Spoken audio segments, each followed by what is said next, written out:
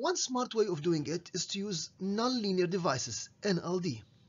Remember, we have linear devices like resistance, inductance, and capacitance. We call them linear because the relation between voltage and current is a linear one. However, for a non-linear device like the diode, the input and the output relation is non-linear. For example, for a diode, we have the current is related to the voltage using the exponential format here, which is non-linear. Recall that a non-linear relation can be expressed in a power series format. So the relation between the input and the output, the voltage and current, y and x, instead of writing it in terms of exponential, we can write the output or y equal to a times x of t plus b times x squared and plus c times x cubed, and so on. This is called the power series expansion. What makes this nonlinear is the power zero. Now, if the input value is relatively small, much smaller than 1, then these are going to be even smaller because you have a number that's smaller than 1, sorry, and then you multiply it by itself, and you get a smaller and smaller number. So these can be neglected. So higher power can be easily neglected. It's an easy way to neglect the higher power. As you go in this direction, the value of the power become more significant. So we can think about ignoring all the high power ones, and then we use just the first two terms. So now if your input is made of, if x is considered to be the sum of the two signals, remember our objective is to multiply m by c. Adding is not a problem because we can put them in series.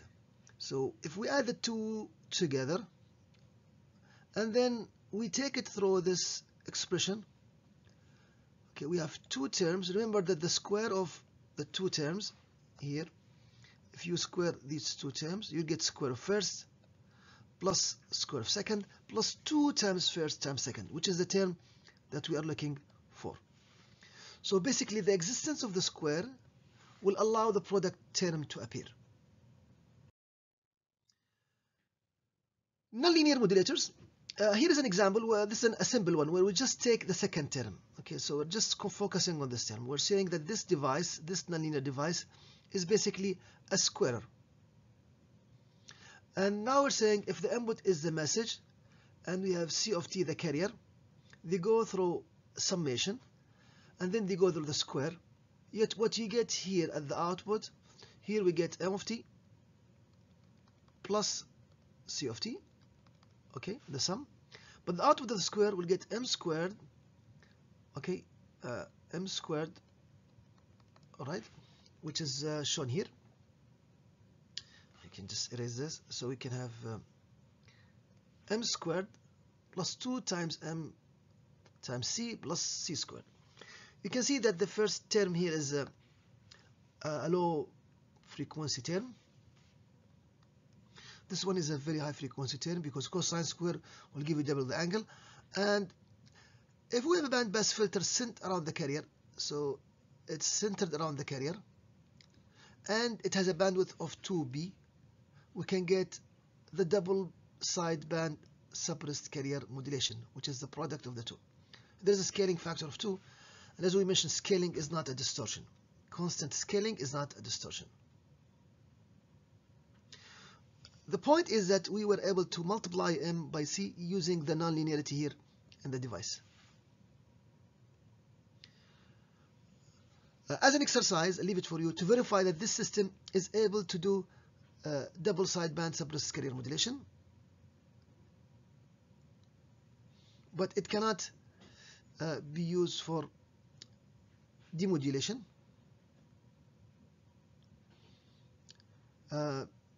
Unless, of course, there's some condition there. So I leave you to practice what happens if we start with here with demodulation. So I'll start here with m of t times c of t, and then we have the carrier here. So we get square and so on.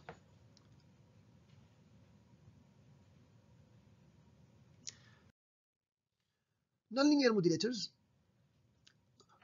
To avoid a problem that might occur, we have another type of nonlinear modulators. We can have two circuits instead of one. At the top we are adding, okay. At the bottom we are subtracting. You can see here that here we get the sum of the two. The green and the red one will be the difference between the two. Going through the nonlinear device, this is more realistic nonlinear device because now we're including two terms. In the previous one it was easy, but we just took the term that we like. To make it more realistic, we need to include the two terms here. And if we do this, we'll need two branches, as you can see here. For the output y, y is now, you take the input x, you take the entire thing, you square it, so we get the following term. Opening the brackets, we get the following terms. And now, if we collect terms with similar frequencies, we notice that we have some lovely terms that we like and terms that we don't like. The desired term is the product. All other terms are undesired. This term is centered at omega C frequency, so it can be selected using a band pass filter. Our only problem is that this is no problem because it's low frequency. This is also no problem, low frequency. This term is undesired because it occurs at the same frequency. So even with the use of filter, it's going to show up. This is a constant DC, no problem. This is at very high frequencies, there is no problem. So we are left with these two terms. To get rid of this term, we need the lower branch, which has a negative sign. So you can see now that we have similar terms, except that there is a minus sign here. If we subtract them from each other, now you see that these two terms, you can see that these two terms, okay, are having opposite sign. Now, if we subtract here, there is a minus sign. We get rid of one. All other terms will be eliminated using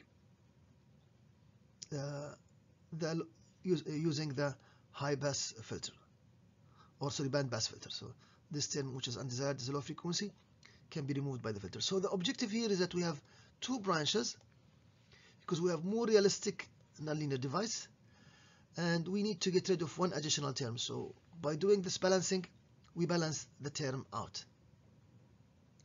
The result is we got the objective, the product term, which is the modulated signal.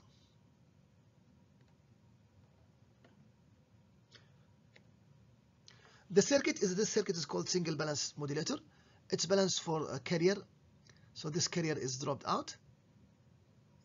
It's balanced for the carrier, so no carrier term appears at the output or at the input to the bandpass filter. We can also have double balance modulators, and that's the case if you don't want to. With double balance, we don't need the filter. With double balance, we get rid of both terms. Okay, so we just get the product term.